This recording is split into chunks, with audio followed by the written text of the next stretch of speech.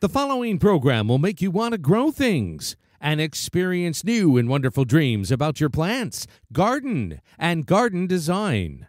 Listener participation is always strongly advised.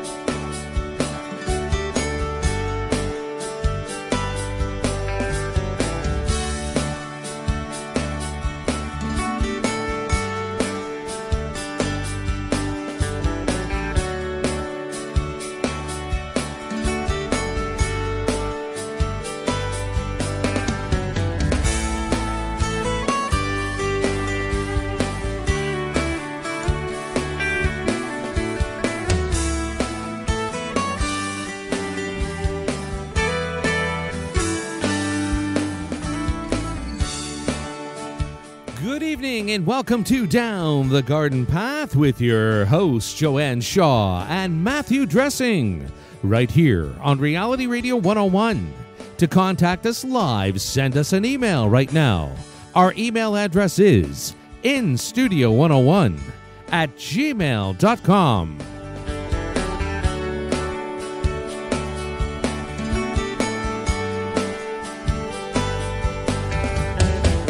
And now, right to your hosts of Down the Garden Path, Joanne Shaw and Matthew Dressing.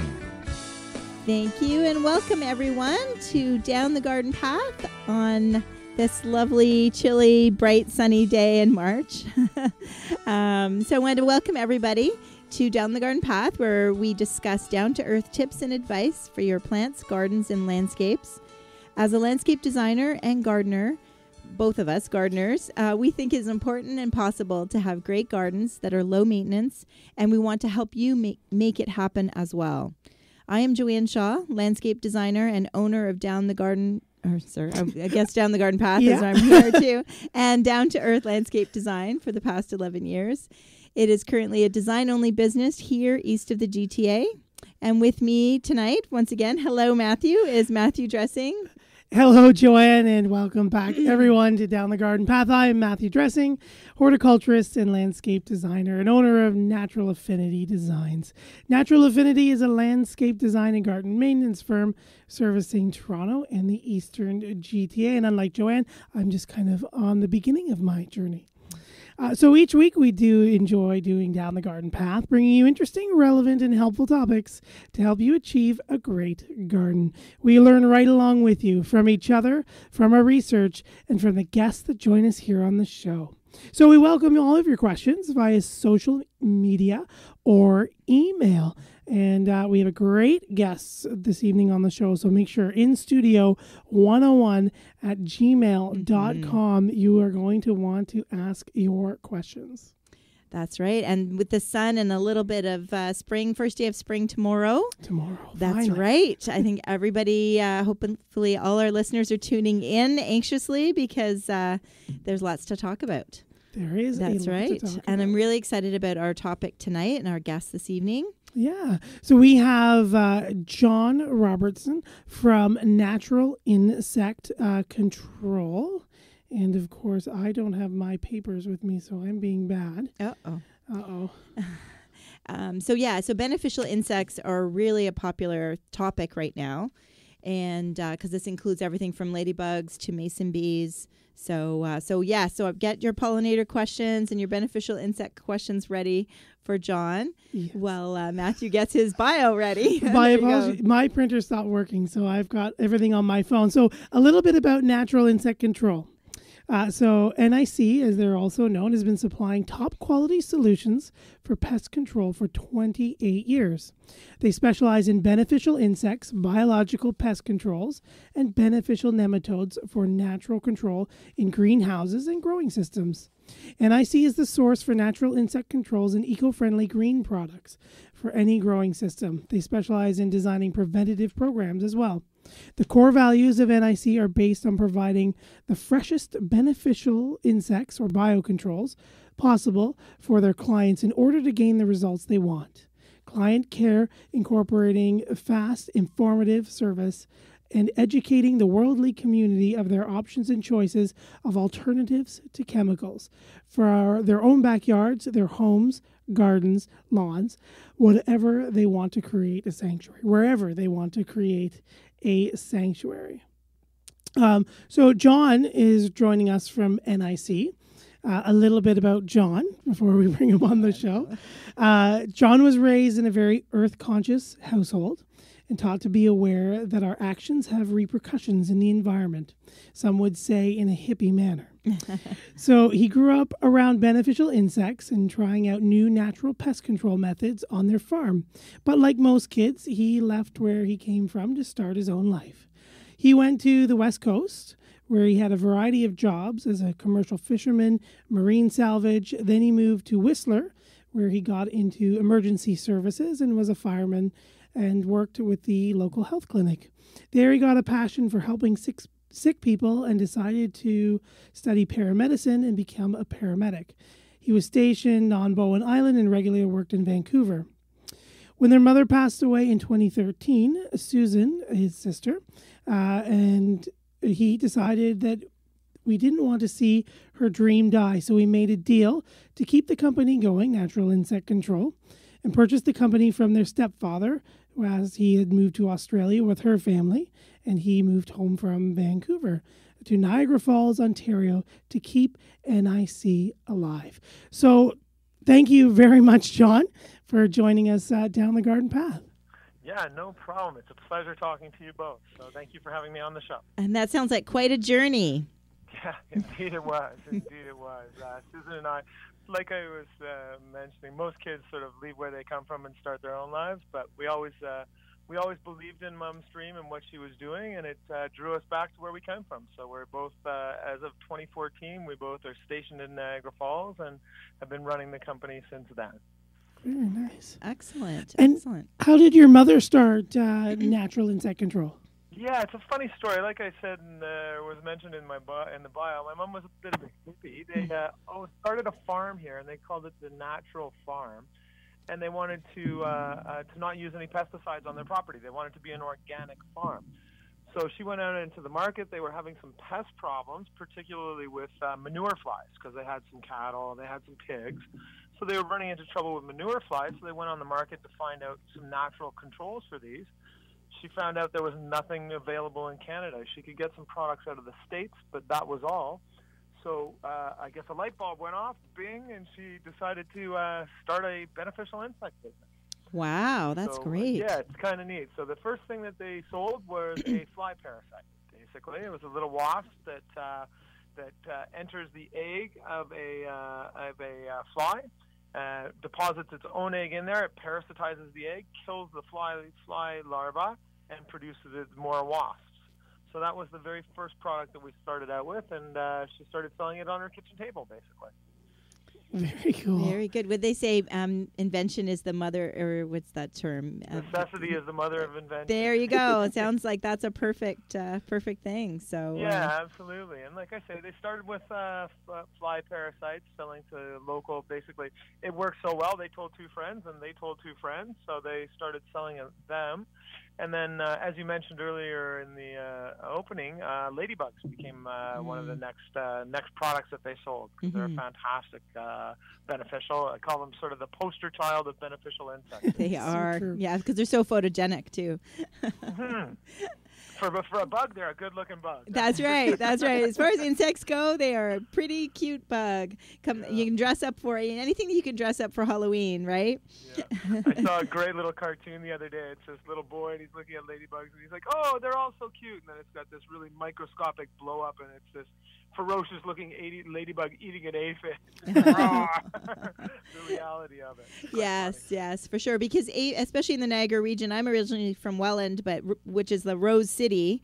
So, right. I mean, the roses, aphids, controlling aphids on roses is probably a huge deal. Absolutely. And ladybugs are a great predator. They'll eat any soft-bodied insect, but their favorite food by far and away is an aphid. Okay. So they'll climb like 3/4 up a plant to get to an aphid before they'll eat anything else. So in that regard, they're like sort of a heat-seeking missile when it comes to aphids.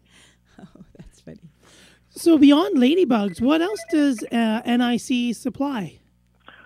So we are the only Canadian producer of nematodes. What that is we actually make nematodes. Wow. And a nematode is a microscopic worm that infects larvae. So it's a really good predator for any insect that you have that does a larvae stage in the soil. Basically, most people know them and use them for lawn grubs, the little C-shaped white grubs that get into your lawn. Right. So that's probably the most popular item that we have as far as beneficials. The next one I would say was praying mantis. We do a lot with praying mantis. And then you get into what you mentioned earlier, sort of the mason bees, the leafcutter bees, the solitary bees for pollination. Okay. But nematodes by far and away are the sort of the bread and butter of our business at this juncture. Right. And you mentioned the only Canadian source. Yeah, so we're the only people actually producing them, and we do a very unique methodology. Pretty much every other company that's dealing with nematodes does them in bioreactors and laboratories. So they're doing it in vitro style, whereas we're doing it in vivo. And what that means, sorry about that, one sec. What that means is that we actually infect a grub, and then we harvest from said grub. So it's actually cycled in nature. Cool.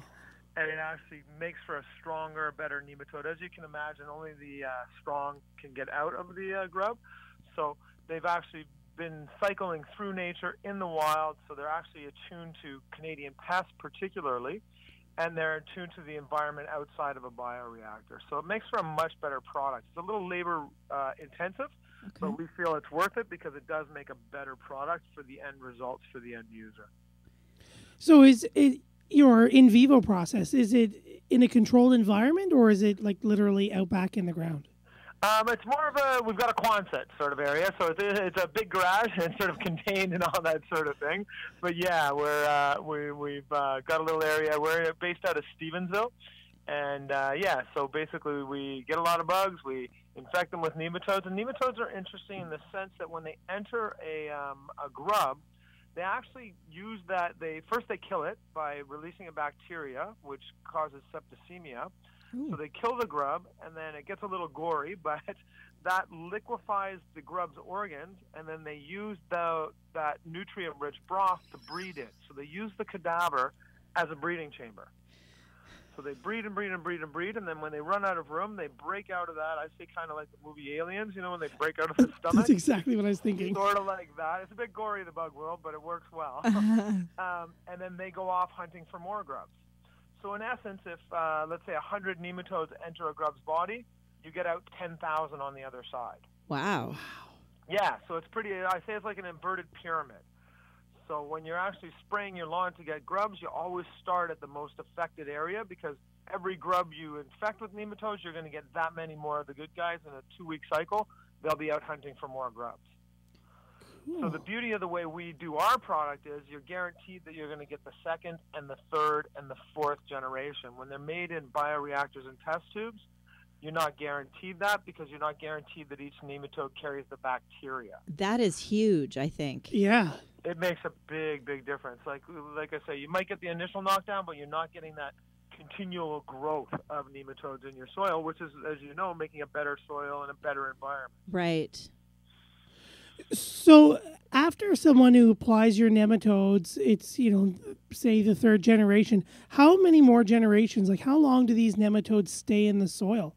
Yeah, so basically I say most people, because it's a 2-week cycle for a nematode's life cycle, I say you're sort of getting really good results at 30 days. So the beauty of Mother Nature is she works, but she works on her own time. So it's not like the old days where we'd spray a chemical and everything would die instantly. Right. Right? So I say 30 days for people. They should be seeing noticeable results on their properties in 30 days. That being said, they've actually had nematodes cycle in a place in France for 60 years. As long as there's a food source and they don't it doesn't freeze, or they don't get caught in a freeze, they will continue to cycle. Ideally, you've killed all the pests and you don't have a food source anymore, and they die off. Right. But yeah, as long as there's food for them, they will continue to cycle. And when I say when they get caught freezing, like, I don't know where you guys, where we were 2 years ago, the ground froze 4 feet deep. It was like a horrendous winter. Right. So everything in the soil died. The good guys, the bad guys, all of it. So for the winter, what they do is, like the grubs, they burrow down below the frost level. If they have enough time to get down there, they'll survive the winter. If they don't, and they get caught like in a deep freeze, like everything, they will die. So I didn't think that. I thought they were done because even the window to apply nematodes is, whether you do it in the spring or the fall, there's certainly a short window. Yeah, and that has more to do with the grub's life cycle than the nematode. Oh, okay. Yeah, it's kind of interesting. Everybody thinks it's a nematode. It's actually the other way around. Because they infect the larva. What happens with, let's say, Japanese beetle, because that's the most common pest in Ontario. Yeah. Right? So they pupate in the spring. So you want to do it early in the spring because once they pupate and they come, a pupa is kind of like almost like a tank to get into. They get a really hard cuticle because they're metamorphosizing within that. So the nematodes can't penetrate them. So basically in the spring you do an early application, so any of the ones that survive the winter and are now coming up to eat the grass roots because they eat the new hairs on the roots first. And of course, like a bear in hibernation, they come up, they're very ferociously hungry. So you can do a lot of damage in the spring. That's why people notice the damage in the spring in their lawns as well. So if you get a spray then, everyone you kill doesn't have a chance to pupate, doesn't turn into a bug, no babies. So it is worthwhile doing a spring application. Okay. But I always say if you're going to do one a year, do fall. Okay. Okay. And the reason is because, so the Japanese beetles turn into a beetle, they swarm, they tend to eat, they like a waxy leaf, so they're notoriously bad on rose bushes, linden trees, things of that nature. They breed, they mate, they ovideposit, lay eggs in your lawn. Those eggs hatch, and then their first instars, they do 3 instars in the fall. So what that means is just the size of the grub. They'll eat. They'll break out of their skin, do the next size. So they do 3 instars. Like anything, they're easier to take care of when they're young. Okay. So if you do a fall application, you've got a bigger window to apply nematodes, and the grubs themselves are more susceptible to a nematode application. Okay. And then you don't get the damage in the spring. So Right. It's a proactive way of approaching it. All right. Well, I did And mine in the fall, so I'm excited. Yeah. So what is our window like? So I'm sure that's a moving target, right? To say what are the weeks that would be good for a spring application. It all depends on temperature base. So in the spring, as soon as your soil temperature hits 10 degrees, you should be applying nematodes. Okay. So for us, like I say, I'm down in Niagara Falls. Our ground's still frozen solid now. Right. But usually it's sort of the 3rd week in April. Okay. And it's as easy as putting a meat thermometer, the thing you stick in your turkey. Yeah. Yes. Stick that in the ground. Really?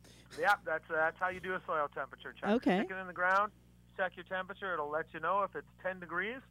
You're good to put nematodes down. Okay. And you're good to put them down until, obviously, depending on your neighborhood. Once again, if we start getting into the Northwest Territories and way north, obviously it's later in the season. For sure. But usually about, I wouldn't do it much past the 2nd week in June. Okay. Okay. Because then at that point they're pupating, and once again the cuticle gets too hard for them to penetrate. Okay. So it's a fairly decent sized window in the spring. In the fall, it's much larger. Right. You could go the 2nd week of August until basically, once again, the soil gets down to 10. And the soil, they'll survive at 10 degrees. They just stop actively hunting at 10 degrees in the soil. Okay. Excellent. Very cool. The other question I get asked a lot is, it's not such an issue in the spring, but more in the fall, is how moist do I need to keep my soil? Yes. All the That's time. a big thing with nematodes. Everybody's, you got to water, you got to water, you got to water. And the reason you need to water is because the nematodes use the water channels to travel. Okay, that's their highway. That's their method of finding the grubs and that sort of thing. So, and it's hard to say. Like, let's say, I don't know, you live in Wasaga Beach. Okay. Your soil is going to be really sandy. I live where there's a lot of clay, so I put a little bit of water on my lawn, it stays. Whereas Wasaga Beach, it just washes out. So what I've developed is a quick test. I call it a water retention test. All you do is dig past the roots of the grass. You grab a handful of your soil and you squeeze it. And if you know what I mean, it creates a plug, like when you open your hand. Mm-hmm. Yeah. If it stays as a conformed, if the soil stays stuck together, you have enough moisture for nematodes to survive. Okay. If you open your hand and it all crumbles, you need to add a little bit of water. Okay. No, that's a great test. That's a great Yeah, test. and it works for everybody's yard, and it's consistent. Because if I say you need to turn on a sprinkler for an hour, Yeah. depending on where you are, that could have very different results. Right, for sure. So this is specific to your yard. Yeah. So, John, we've just got Gail is sending in an email. Says hello, no questions, just a very interesting show and Cool. sends lots of her thanks. Ah, lovely. And so, guys, I don't know about you, but I have like half a page or more of notes of thoughts I thought I knew, but now I know in greater detail. So while John's here, if you guys have nematode questions, jump in now. Send us an email. It's in studio at 101 at gmail.com. In studio 101 at gmail.com. Excellent. Yeah. So this is because we have talked quite extensively about nematodes on the show, just when we have our lawn, our typical lawn care episodes. But this is great detail to have, even your expertise. The water retention test alone, I think, is great. Is a great. Yeah, and I got a couple of key points that are really that I think there's a fair bit of misinformation out, and it's important to get the right information. Perfect. And like for lawn grubs, we've talked about when to apply them. Nematodes work on a variety of pests.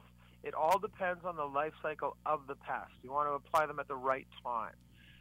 So that's depending on what, let's say you're going for birch leaf miner or crane fly or cutworms or army worms. There's this particular time to apply them, and that depends on said insect. But there's also a time of day to apply nematodes.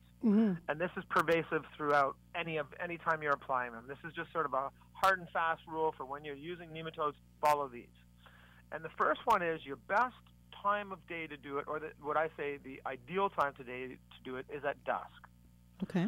Because the way you apply nematodes always is you mix them with water and then you sprinkle them on your lawn or you sprinkle them on the particular tree or flower or whatever you're having a problem with.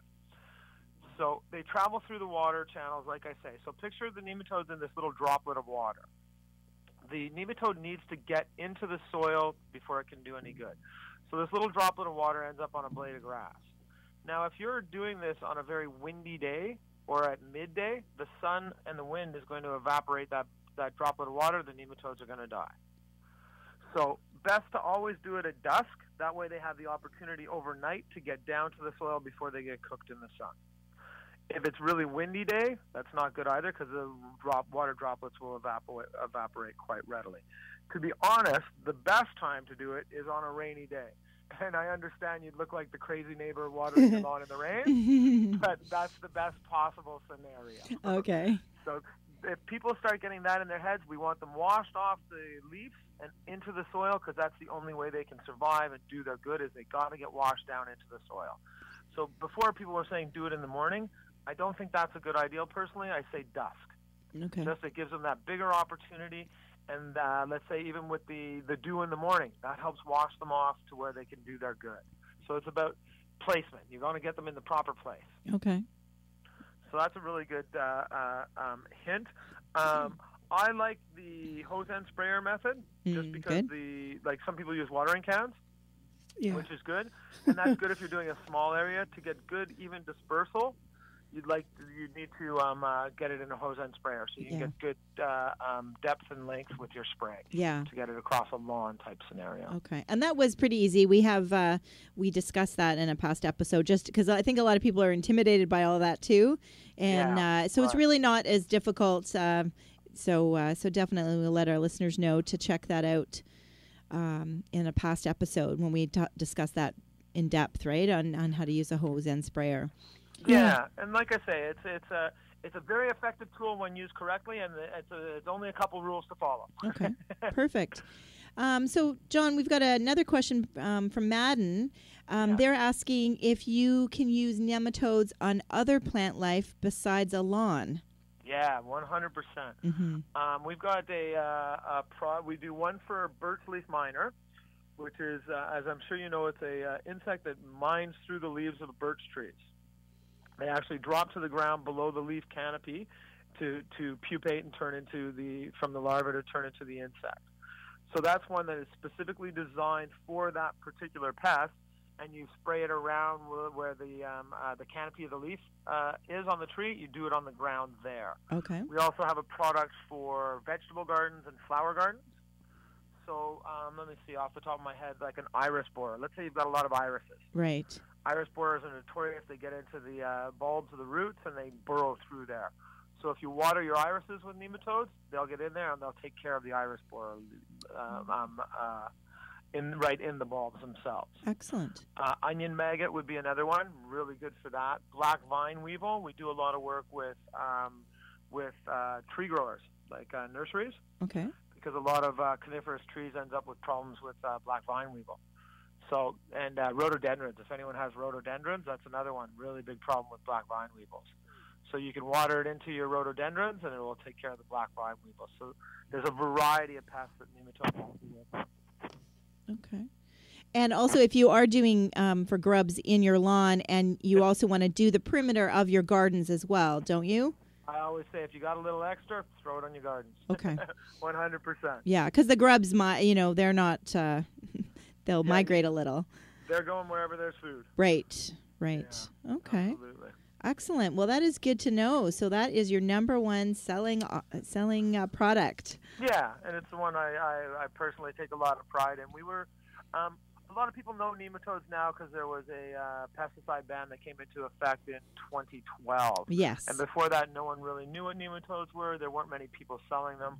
We were producing them as of the year 2000. So we've been in the nematode game, shall I say? Yes. For quite a while. Before all the pesticide bans came in place, we were already doing this. Yeah. So it wasn't we hopped on the bandwagon, we were already here. So Yeah. we take a lot of pride in our product because we do make it differently, because we think it is a better product, and the results speak for themselves. Like anything, quality in, quality out. Yeah. Excellent. So back to the ladybugs for just a second. Yeah. Where did they come from? Are you importing them? Are you raising them? Or Yeah, ladybugs are harvested from the wild. Okay. They are an indigenous ladybug. Its Hypodamia convergence is the only one that we deal in, and that is indigenous to Canada, always has been. Now, there's another ladybug that's sort of, I call it a bit of a nuisance pest, and it's the Chinese lady beetle. Mm-hmm. And I'm in a very rural area, so it can become a bit of a problem in rural areas.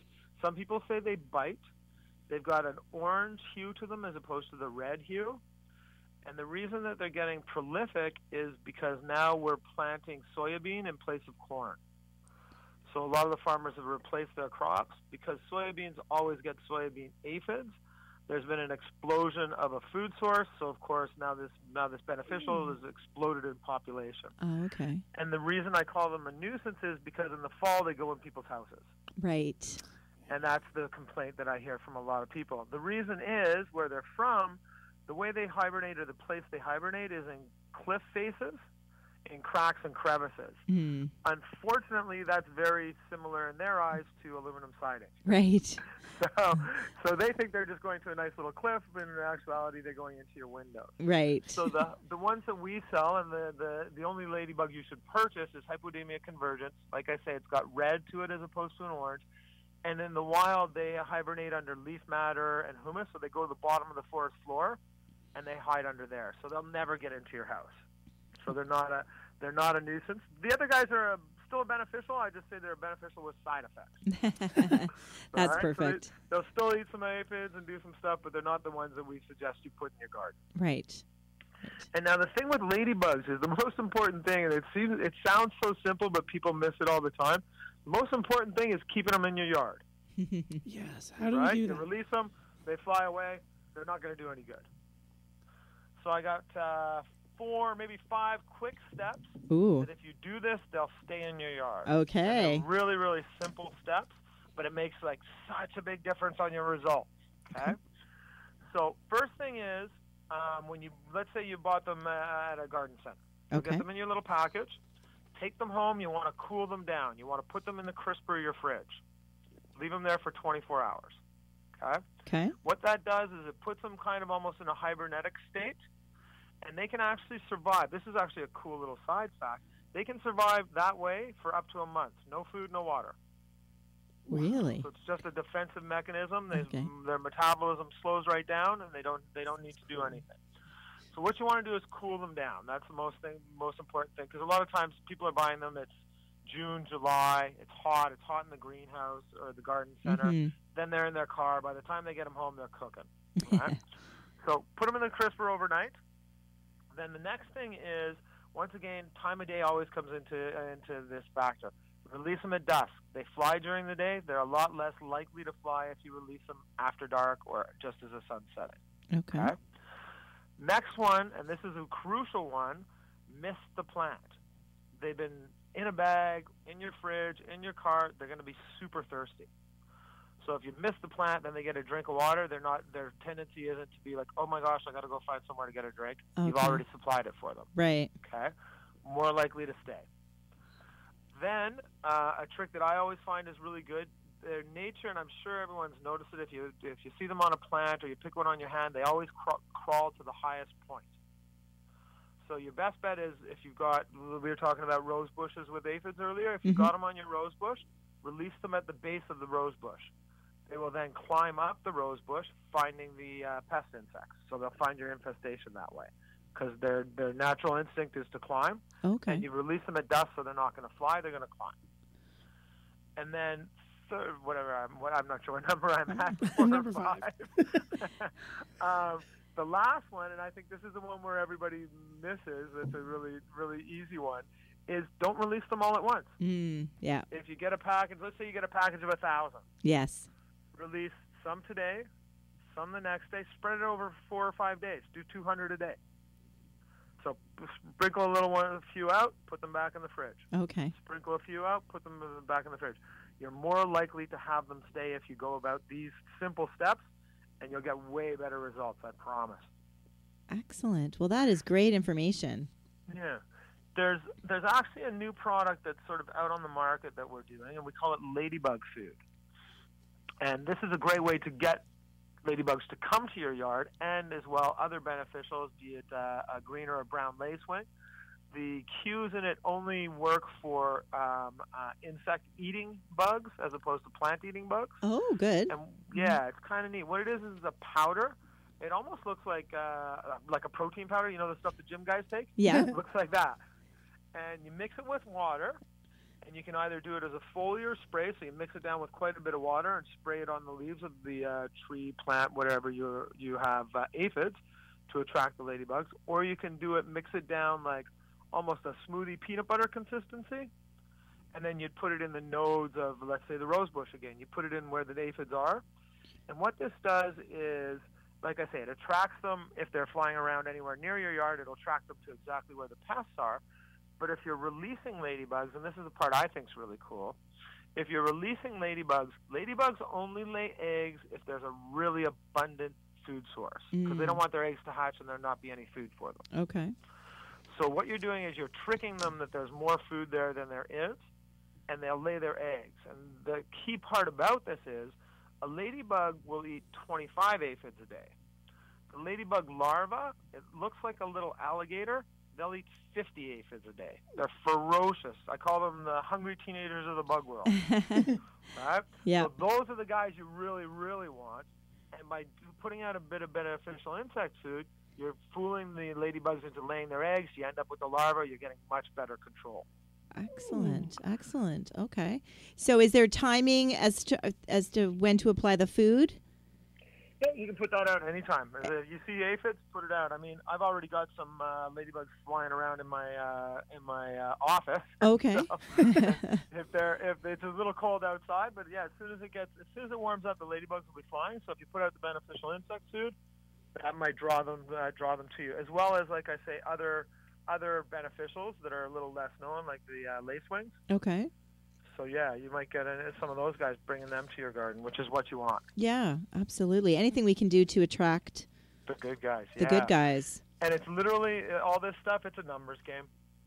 You know, you get enough of the good guys, they outnumber the bad guys. You win. Yeah. Right. So anything you can do to get more good on your side, you're doing well. Okay. So speaking of our good guys, one good guy that I get a lot of questions about is the praying mantis, and I know there's a listener out there waiting for this section. Oh, yeah. They're my favorite. They're my personal favorite by far. I love the praying mantis. So can we maybe quickly talk about, when is to release them and how to keep them in your yard? Yeah. They're the way that they're sort of marketed and sold is in an egg case.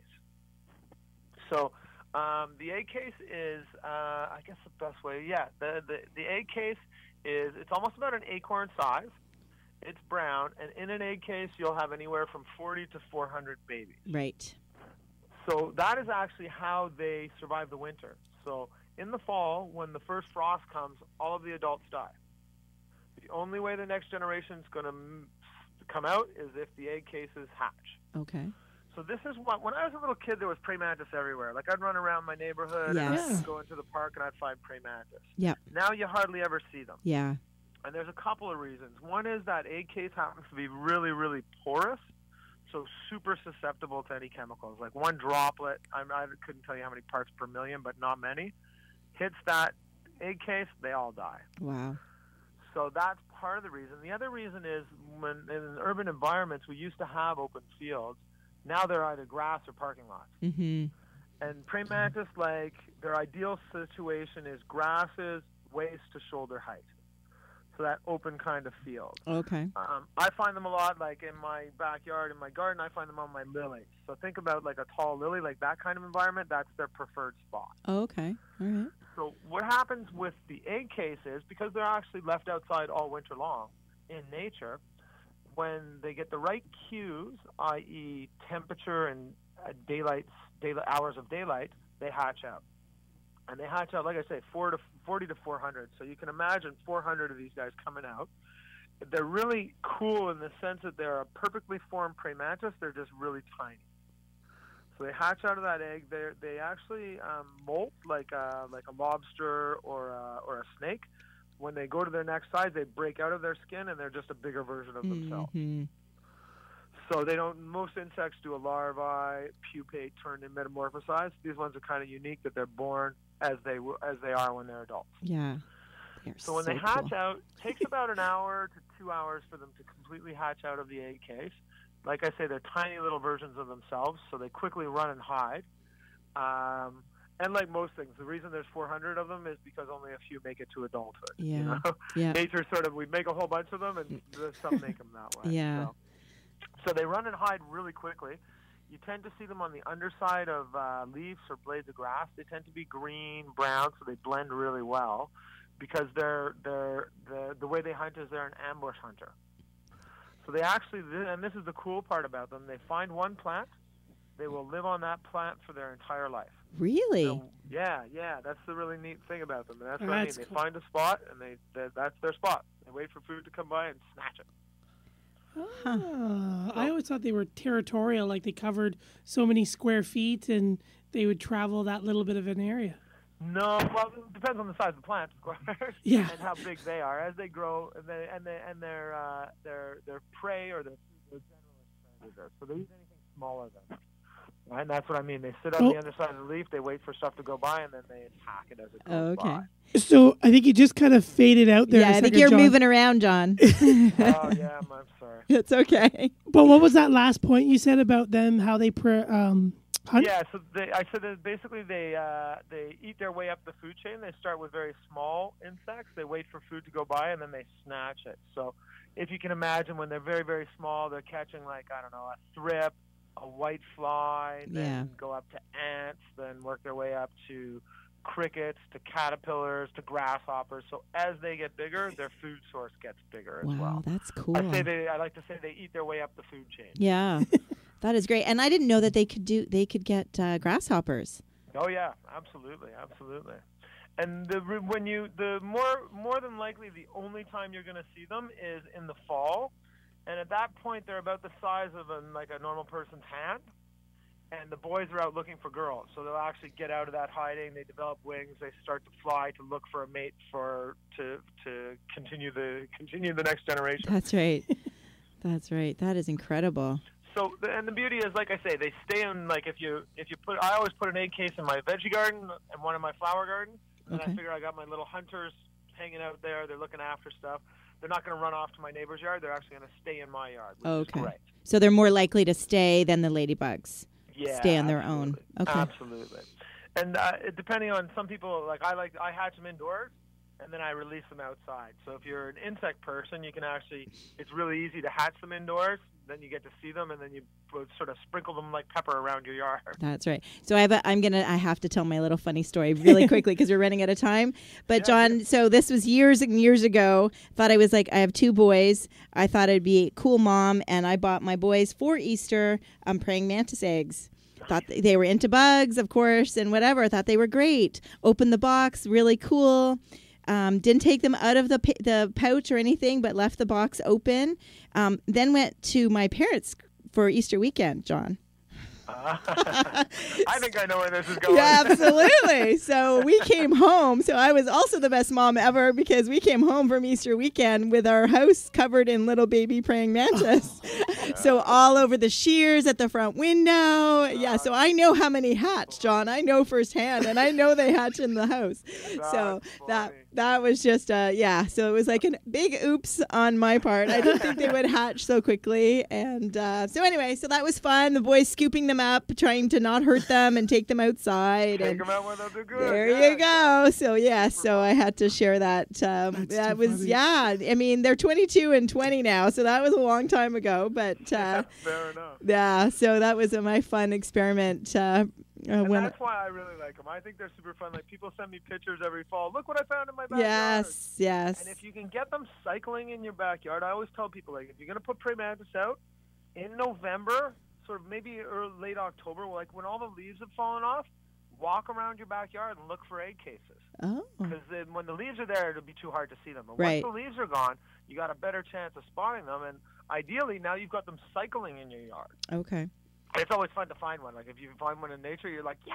Yes, for sure. Sort of Now, a weird Easter egg hunt. so when should we buy them, though? Right now. Absolutely. Okay. Now's a great time. Like I say, you can put them out now because they overwinter. Excellent. Right. So they do make a great Easter gift for your children and grandchildren. Yeah, You just need to keep them in the fridge, right? Yep. You Okay. can keep them in the, well, if you're going away for Easter, yeah, apparently. Yes. Well, that's great. That's cool. So cool. That's Praying really mantis. Excellent. So the next thing on our list, which of course is on everybody's mind these days and getting a lot of press, are the lovely little bees. Yes, yeah. They're sort of a new thing that we've gotten into, and they're so fascinating, and they're so interesting, and they do such a good job. The mason bee particularly, we call it the gentle spring bee. Okay. And the reason, and this is what's great for families and anybody that wants to get into pollination, because they are a solitary bee, they don't make honey. Okay. So they don't have a queen, they don't have honey, they've got nothing to protect, so they're not aggressive. And when I say they're not aggressive, this is to the point where the boys do not have stingers at all. Ooh, that's excellent. Girls, they have a stinger, but it's not barbed, and there's no venom. So let's say you're allergic to bees, no anaphylaxis. Okay. You can't get poisoned by this because there's no venom. So if someone's got a bee allergy, no problem with these guys. I get stung all the time because I handle them and I do shows and I hold them to show people. It's like a mosquito bite. Like it's inconsequential. It doesn't hurt at all. So in that sense alone, they're a great bee. So now you can have bees in your yard if you have a fear of bees, if you've got somebody that's allergic, all that's taken care of. And as far as for pollination, they're phenomenal. They're like 100 times better than a honeybee. And the reason is, I'm sure you've seen it when you see bees. They have a little pouch on their back legs. I call it their pollen socks. Mm-hmm. What they do when they go into a flower is they lick the pollen, they make it moist, and they stick it in these little pouches. So they've got like, it almost looks like super yellow calves. That's where they stash the pollen. So a mason bee, on the other hand, is a really, really fuzzy bee, and he's positively charged. So what that means is when they fly into a flower, the pollen sticks to them like tick, tick, tick, tick. Oh, okay. And it's I think of it as, how would I describe it? I think of it as, remember Pigpen from Peanuts? Yes. Yeah. Think of that as pollen. Okay. There's a big cloud of pollen around them. Whenever they fly into a flower, poof, all that pollen goes into the next flower. Then the next flower, poof. So that's why they're a better pollinator than a honeybee. And are they native? They are, and well, the mason bee originally comes from the West Coast, BC, Oregon, Washington states. Okay. But since the 1900s, since man has moved them around, they're pervasive throughout North America now. Okay. The only place they're not really is the southern states, like Texas and stuff, because it's too hot for them. They don't do well with the heat. Oh, okay. But yeah, they're completely all across North America and have been since the 1900s. So they're considered indigenous now. And there's a bee specialist. He's saying that there's actually now an East Coast and a West Coast genetic line. Oh. Yeah, so that's kind of interesting. That's cool. And the leafcutter bees, they're the same. They're everywhere in the world except for Antarctica. So pervasive throughout both of these.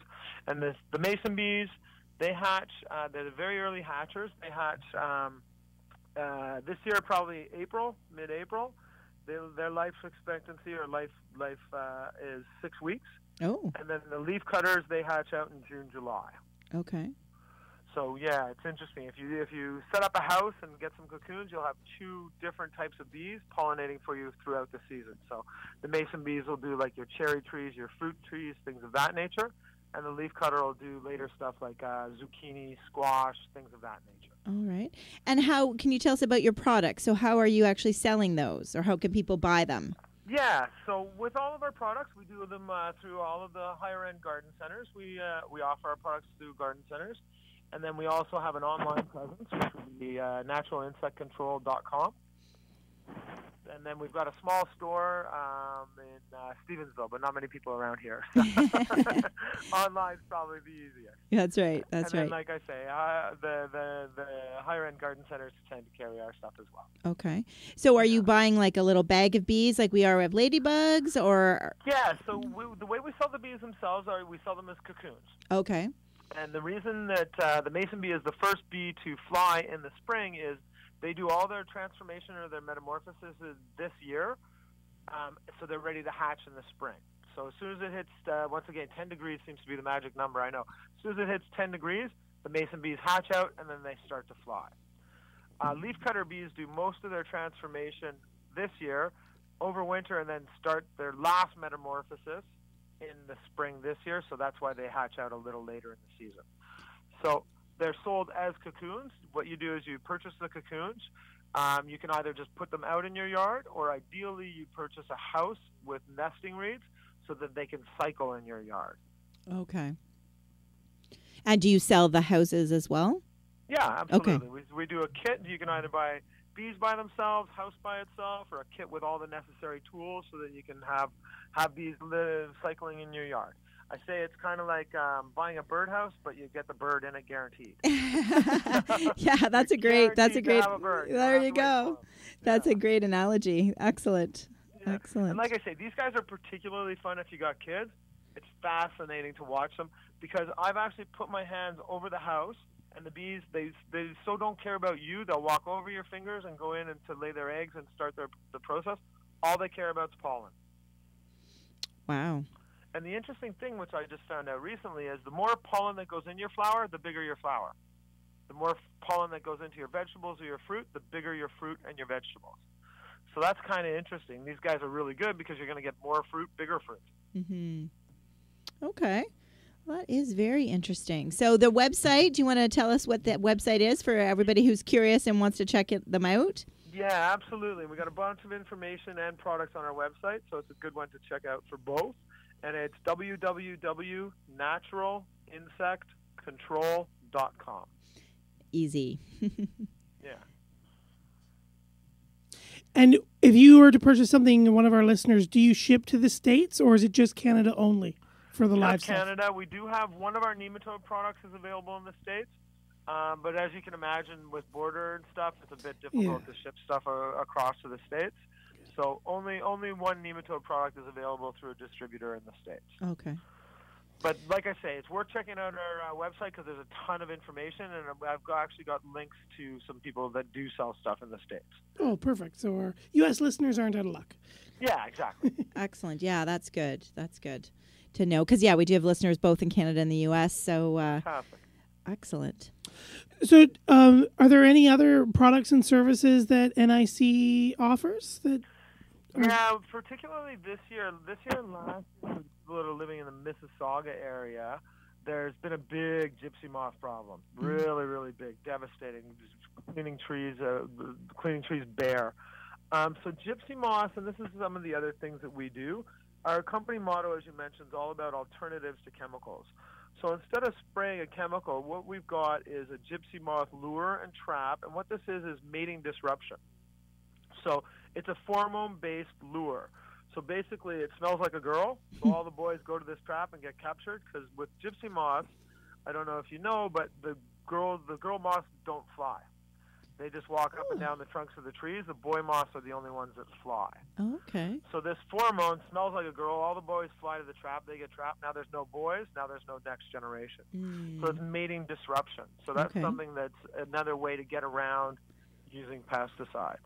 The thing that I like personally, what we're trying to integrate more and more, is called an IPM approach, which is integrated pest management. Yep.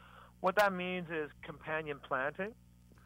So, like marigolds are a really good pest deterrent. Plant some marigolds around your garden. So planting stuff that will attract or detract insects from coming. So if you set up a bush that a particularly good insect likes and comes, then you're ahead of the game. Right. Or for instance, using birds. Right? If you set up the right bird house or a bat house, now you've got guys coming in eating the insects that might be causing you problems.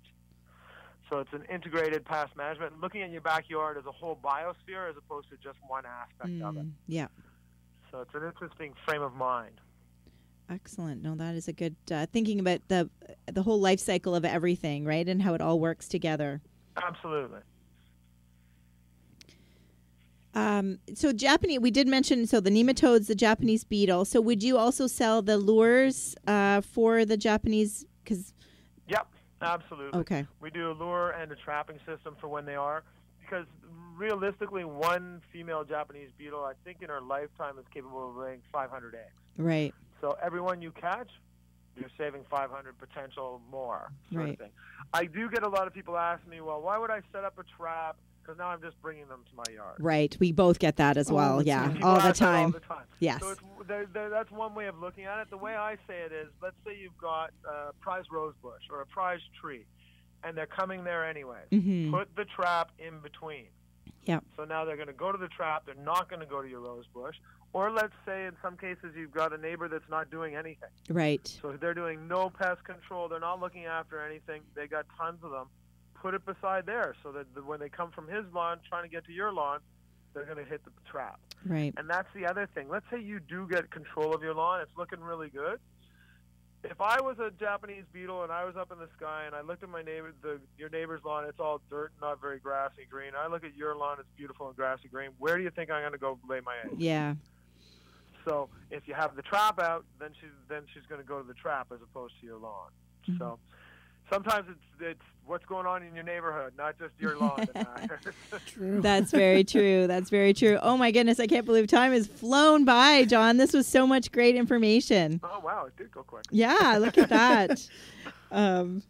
Yeah, Matthew, is there anything? Do we cover everything? We have our whole list for you, John. But I think you did. I think you went on a roll there, and I think you covered a lot of information. Cool.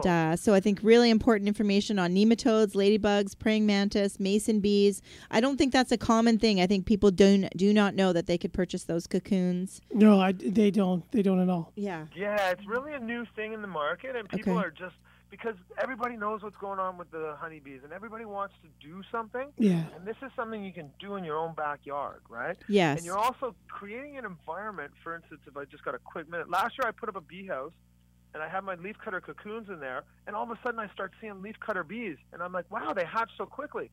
I opened my little place where the cocoons are, mine hadn't hatched.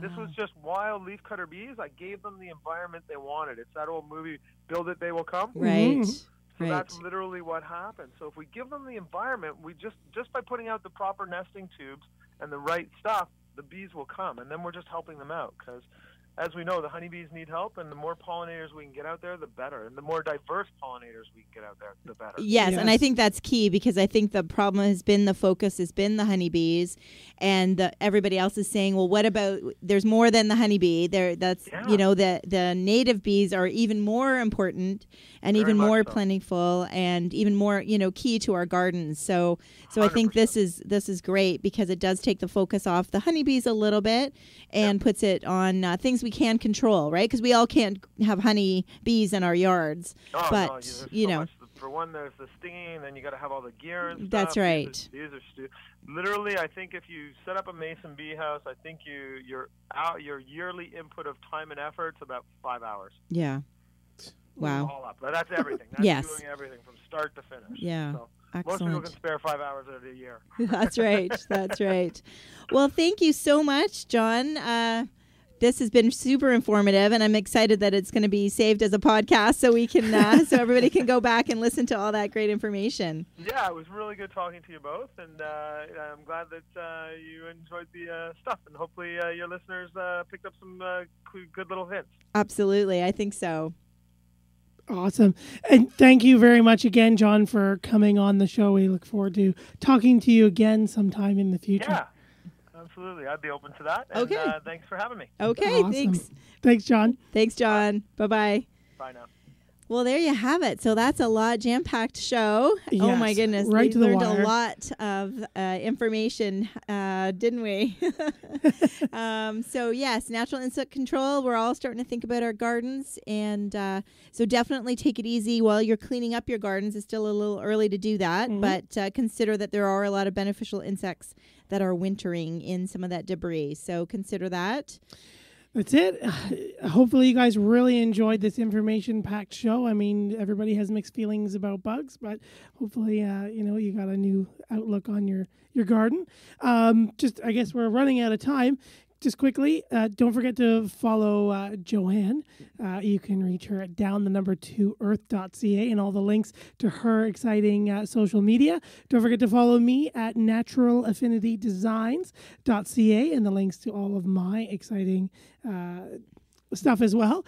You can also find the podcasts on through Joanne's site, as well as on the Google Play and the iTunes store. That's so right. don't forget to check out past episodes, including this one, which will be released very shortly. That's right. That's right. Thank you to all of our listeners, Madden and Gail, for writing in. That's right. And thank you for everyone for joining us down the garden path here on Reality Radio 101. Bye-bye. Bye.